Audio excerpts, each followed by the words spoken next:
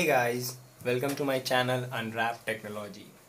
आज मैं आपके लिए लाया हूँ सोनी का ब्लूटूथ स्पीकर का रिव्यू, क्योंकि ये मैंने लगभग 6 महीने पहले ख़रीदा था, तो मैं सोचा चलो आप लोग को एक इसका रिव्यू दिखा दें।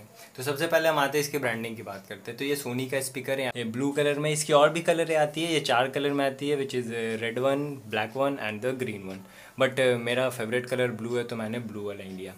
तो चलिए मैं आपको बताता हूँ इसकी बिल्ड क्वालिटी के बारे में। तो सबसे पहले अगर हम बात करें इसके बारे में, तो यहाँ पे आपको एक रिंग मिलेगा जो कि काफ़ी मतलब एक रबर का रिंग है, ठीक है। और यहाँ पे जो इसका पूरा टेक्सचर है वो सारा रबर का टेक्सचर, आप ये इसका ग्रिप मिस नहीं हो सकता, ये काफ़ी ग्रिपी है, ठीक है। तो अब इसके स्पेसिफिकेशन की बात करते हैं, तो यहाँ पर आपको आगे की साइड एक स्पीकर मिलेगा, पीछे आपको एक बूफर मिलेगा, ठीक है। उसके बाद यहाँ पे कुछ आपको बटन्स हैं, मैं बताता हूँ सबके बारे में। तो चलिए पहले यहाँ से स्टार्ट करते हैं। तो यहाँ पे आपको एक 3.5 mm ऑडियो जैक है, और एक यहाँ पे USB-B टाइप पोर्ट है, और एक रीसेट बटन। और इसको खोलना भी काफ़ी आसान है, आप इसको आराम से खींच के खोल सकते हो, और फिर यहाँ पे वापस आप इसको अटैच कर सकते हैं। उसके बाद आगे बढ़े तो यहाँ पे CSG लिखा हुआ, विच मीन्स चार्जिंग। तो अगर आप इसे चार्ज करेंगे तो यहाँ पे लाइट जलेगा। फिर आगे में यहाँ पे माइक है, तो माइक से क्या आप आराम से ब्लूटूथ से डायरेक्टली आप किसी से बात करना चाहते तो डायरेक्ट बात हो सकता है। यहाँ पे प्ले पॉज बटन है आपको, यहाँ पे एक ऐड का बटन है। अब ये ऐड का बटन क्या है कि अगर आपके पास सिमिलर इसी मॉडल का अगर आपके पास सिमिलर स्पीकर हो, तो आप ऐड बटन से दोनों को एक साथ कनेक्ट करके आप गाना बजा सकते हैं। फिर यहाँ पे आता है volume rocker button, which is plus and minus. उसके बाद फिर पावर बटन, ये power button as well as ये पेयरिंग बटन है, ठीक है। तो चलिए मैं आपको इसको पेयर करके दिखाता हूँ और आपको इसका साउंड सुनाता हूँ, कैसा साउंड है, द अमेजिंग साउंड।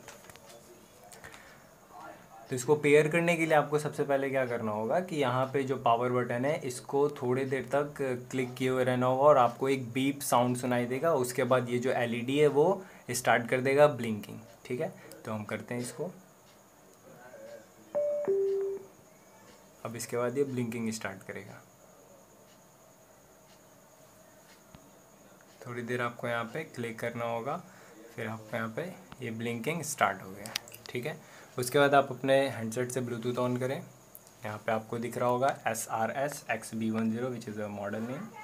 तो आप यहाँ पे देखिए कनेक्टिंग लिखा रहा है, शायद ये ऑन नहीं हुआ है, तो इसको फिर से मैं ट्राई करता हूँ। हाँ, ये आ गया बीप साउंड, और ये बुक स्टार्ट हो गया इसका। नाउ यहाँ पे लिखा गया कनेक्टेड। अब कनेक्ट हो गया, तो चलिए मैं आपको इसका साउंड सुनाता हूँ। साउंड कुछ ऐसा प्रोड्यूस करता है।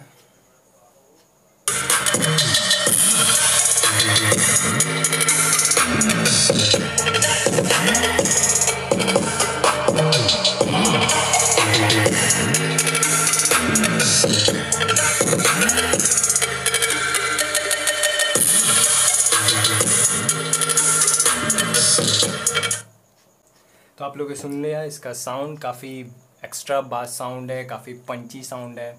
अब मैं आपको बताता हूँ इसकी बैटरी के बारे में। तो इसमें जो बैटरी लगा है 14,000 मिली एम्पायर का बैटरी है, जो कि 16 आवर का म्यूज़िक प्ले देता है। It is a very long lasting play music, ठीक है।